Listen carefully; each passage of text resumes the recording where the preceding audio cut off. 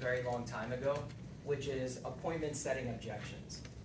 You guys, you're on Instagram, you're on YouTube, and you see these salespeople, and they're always teaching you how to overcome objections and how important it is. And it's very important in our business as well. And the thing about Primerica is that because we're in a warm market, a lot of times it's not really that necessary because I recruit Tia, she's setting up with her mom. Her mom's not going to give her that many objections. But what happens is once you start calling referrals, once you get further and further away from your warm and hot market, you are going to experience normal objections that typical salespeople face.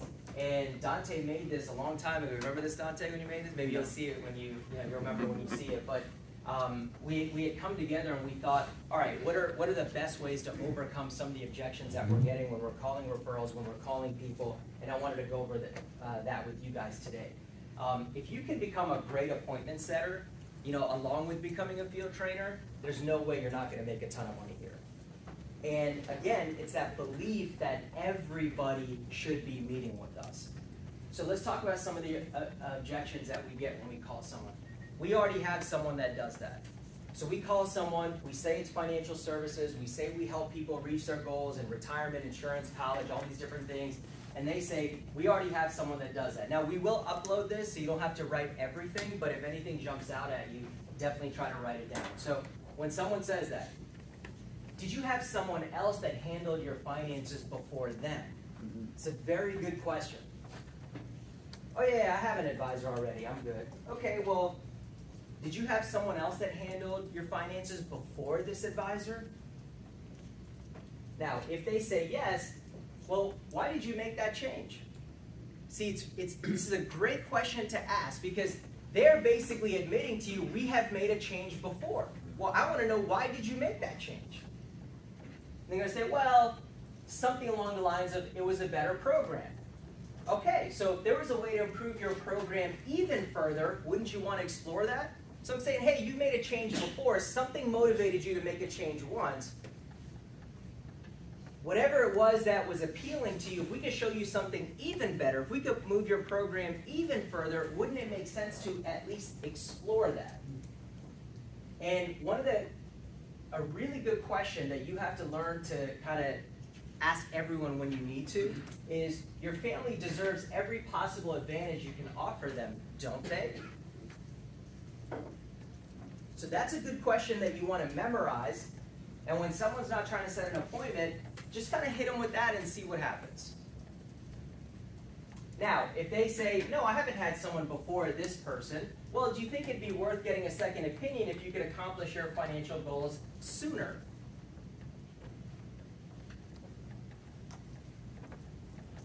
Okay, have you had a plan prior to the one that you have right now? Were you ever working with someone prior? They say no. Okay, well, do you think it'd be worth getting a second opinion if you could accomplish your financial goals sooner? If someone has a major medical issue, something very important that they're going through medically, we always hear that they're getting a second opinion. Well, how important is our financial situation? Very, very important. Do you think it'd be worth a second look? If it was free of cost, right? If it was complimentary, do you think that it'd be worth it for you to get a second set of eyes on your current plan? Do you think your family deserves that? I think that's a good way to ask it. We don't have any money. This is one that you hear a lot, especially if in the script that you're using, you're talking about insurance, you're talking about investments, and immediately people use this excuse that they don't have any money. And in their mind, they don't. They're not lying. That's why they're not saving. That's why they're not putting money away. They're misallocating their resources, in my opinion. And so this is what, now, in this one, sometimes we're a little bit tougher when they say that because it's a different type of client. A lot of my clients originally thought they didn't have the money before they met me. We actually find ways to free up money so you can save and invest more. And if you don't make the effort, are you ever going to have money? So someone says, look, I don't have the money for a plan right now. Well, actually, a lot of people think that, and now I'm talking to you, right? Why? Because they think we're trying to get them to spend more than what they have, like every other sales company. Well, what we are going to do is we are going to find the money within your program, and that's how we're going to help you save and invest more. And if we don't make that effort, how are we ever going to have the money? Look, if I can't find the money in your budget, if I can't find the money in your plan, in your situation, then I'm also not going to benefit either. So I am incentivized to help to find the money within your budget. How do we find money within a budget? Well, you have whole life. You're spending $200 a month. A term is going to cost $80 a month. I just found $120. Right? You have 4 credit cards, and you're sending equally $250 to each card to overpay every month. If you guys know about the snowball method, that's the wrong way to pay down debt. I have a more efficient way to do it. Right now, you're putting $1,000 towards your debt. What if I showed you how to put $500 towards your debt, and my way with less money is going to help you pay off your debt faster? Now I just found $500 in your budget. Add that to the $120. Now we have $620 to work with. Right? Now, good news. You're putting 10% of your 401k, but they're only matching 5. How about we bring that down to 5? We take that 5%, and where should we put it, Sheila? Roth. Now I just found another 5% of your income. We're over $1,000 a month that I found. What's another one? Tax refund. I'm getting a $6,000 a year tax refund. Okay, well, let's increase the deductions on your W-2, right? Let's increase the deductions. Let's say you have more dependents. Maybe you'll still get $1,500, but now you'll be getting a couple $100, $400 more in your check because they're taxing you less. We can take that money and now we can put it towards, right? So you thought you didn't have any money, I found $1,500. So this is absolutely the case, that we are going to go through the plan and we're going to find the money and help you save and invest more, but we got to put that effort in. Or you can just kind of keep saying to yourself, oh, I don't have the money. We're going to find the money. When we free up money, we can meet and save. Hey, I want to, I just bought a house, I'm trying to figure things out, or I did this, I did that, right? Or when this happens. What if someone said, I will diet and exercise after I lose 20 pounds? Would that make any sense? Anything like this that sounds a little bit tough, maybe even condescending, it's all about the tone that you use when you say it. Right? If you say it the way I just said it, that sounds very rude. But you have to say it kind of like a laughing way. Like, did you say that? Hey, come on, man. Imagine saying XYZ, right? And you say it in a laughing way to kind of soften it. And that's how I would ask that question. But why are we, when we get to the point to where we're saying things like this, it's because it's like a Hail Mary. At that point, the client is not interested, and I'm just saying whatever I can to try to see if I can reel them back in. Does that make sense? This is not going to be someone friendly that's motivated to meet and then boom, I just hit them with that. That's right. It's going to come down to me asking these types of questions. I think we are okay. Okay, well, do you know your financial independence number? Do you know the effects of inflation on your retirement? Do you know your debt freedom date, including your mortgage? Are you absolutely positive that your investments are allocated in a way to achieve you the highest rate of return and help you reach your retirement goals? Sometimes I don't even wait for an answer. I'll ask all of these at the same time and then see what they say.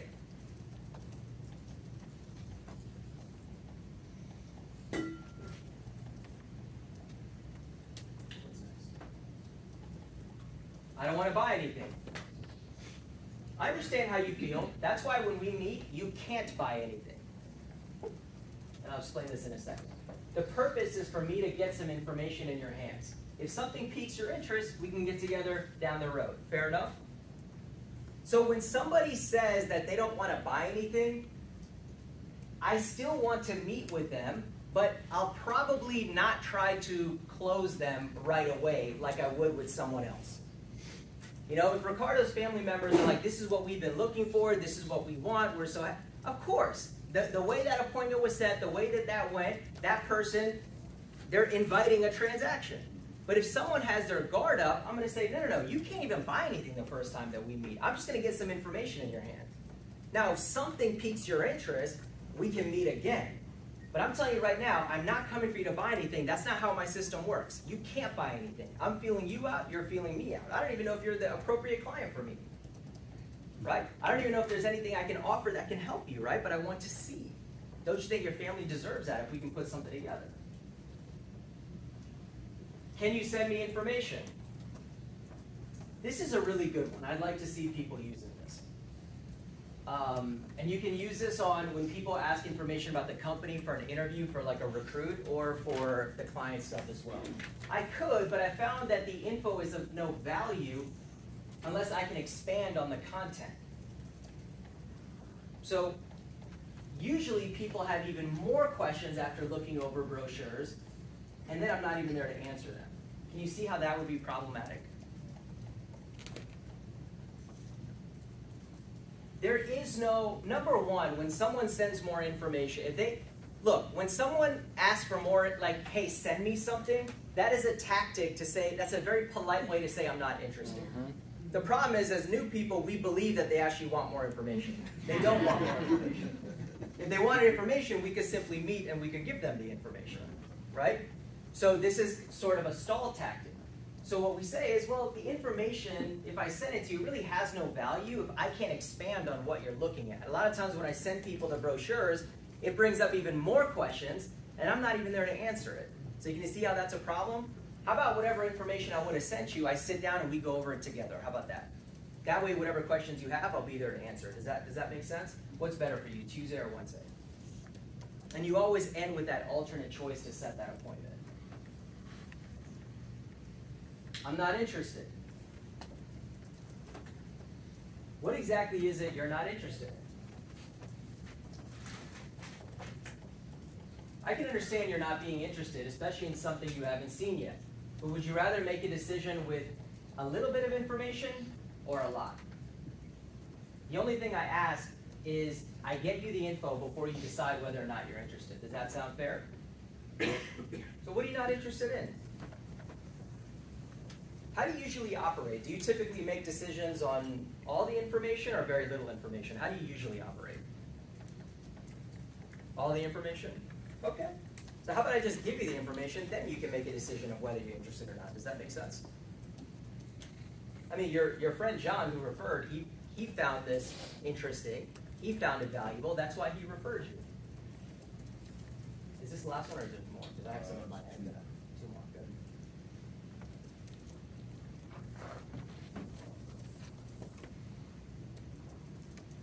If they believe it will be a waste of time. I get the feeling you think our getting together will be a waste of time. Is that right?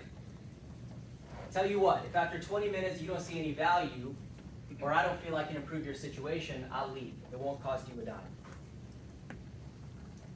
So this is obviously for an in-person, for a Zoom. We can kind of change it. I'll log off or we can end it. So look, I kind of feel like you're giving me a lot of resistance because you think this is going to be a waste of your time. How about this? Just give me 20 minutes. If at that point you don't want me to continue, we'll end the meeting. Does that sound fair? Just give me 20 minutes.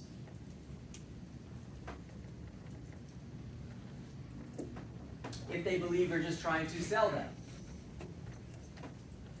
I get the feeling you think if we get together, I'm going to try to sell you something. Is that right? Let me assure you, when we get together, you can't buy anything. And by the way, I want to clarify this. When Dante and I first got in the business, we were not allowed to do business with someone on the first meeting. That's why we said stuff like this. Today it sounds a little bit funny because the new way of doing business is if the person needs it, they're going to get it as soon as you meet with them. That's become a normal thing. I still believe, though, there are certain types of clients where it is going to be a multiple appointment strategy. So depending on who you're talking to, I think this is very appropriate to say you can't buy anything. When you're doing a more complex financial plan or with certain types of clients, your job is to gather data, right? Then you have to do your research. You have to come back with a plan. The plan is going to show them what they need. Does that make sense? So there's nothing to buy because we haven't done their needs analysis yet. And that's why we were saying things like this. But I think you can still use it. If someone really has their wall up and they're worried about this, say, look, the first meeting, you can't even buy anything. If you're interested, we're going to meet again. And we're only going to meet again if you allow me to meet again, which means that you're interested, right? So there's nothing to worry about. I have an accountant, CPA. This is an annoying one. And when I was young, I would be like, oh, an accountant, right? Or, oh, my friend's a lawyer. People will throw out these things just to kind of posture themselves and kind of push you back and intimidate you, right?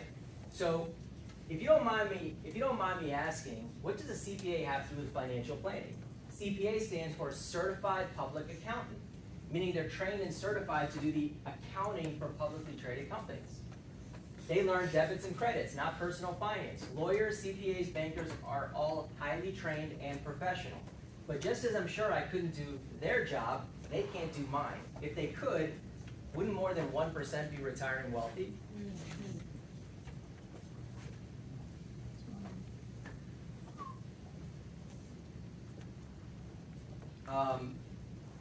But let me just tell you, I've met with many attorneys that have IUL.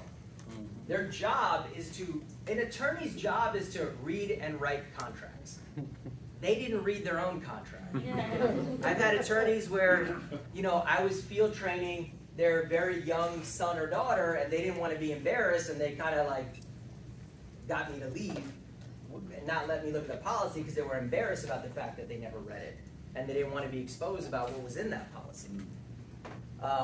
CPAs and accountants are, the goal of a CPA and accountant, like if you talk to most accountants, no matter who the client is, they'll tell them to put money into a traditional IRA. Because their goal, they feel their job is done best if they help people save money on taxes now. Right?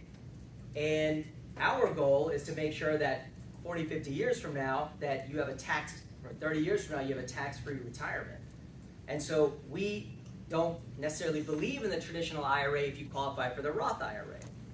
So sometimes the accountants and financial advisors, we have conflicting goals in terms of short-term and long-term. Is it better to take the deduction now or forego that deduction and get tax-deferred or tax-free growth in the future? Josh had an appointment with a guy who had, he owns a very successful business, your client actually, MediQ's client. And so this guy said, hey, can you guys open up a SEP for me? And I was like, are you allowed to have a SEP? And we went through all this, and I went through his situation. He had this many employees, and I was like, look, this is the risk in you having a SEP. And he said, my CPA firm said that I can have a SEP, and they already filed my taxes as if I had already made the contribution. And I said, dude, you can't have a SEP. Right. And he goes, well, I'm calling them right now. I was like, call them. So then I get on the phone with the CPA, and me and the client on a three-way call, and I said, hey, you know the tax code better than me, but from my understanding, he can't have a SEP unless X, Y, Z. And the guy's like, oh, I didn't know he had employees. I'm like, you're a CPA doing his taxes. You don't know his business has any employees. The dude is just lying, right? And then I'm like, no, the way it works is boom, boom, boom, boom, boom. And he's like, yeah, I'm familiar. Yeah, okay, look, let me look more into this. I'll call you back. Doesn't know anything. Oh my God. This is a tax firm. Right. Right? Now this guy has to amend his taxes. He has to redo his taxes because of this mistake. I mean, by the same guy, but don't be intimidated. Just say, look, I just want to meet. I'm sure you have a CPA. Hey, why don't I show you the plan and you can have them review it, right? But I still want to meet with you. X, Y, Z, your family deserves every opportunity you can touch it all with them. So I think that's it.